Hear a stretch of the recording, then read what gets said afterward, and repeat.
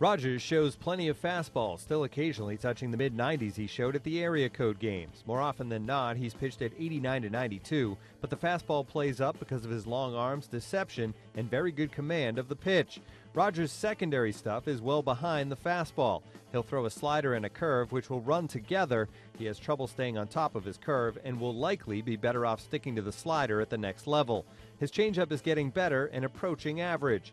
Rogers does it with a solid delivery, and the velocity comes without too much effort.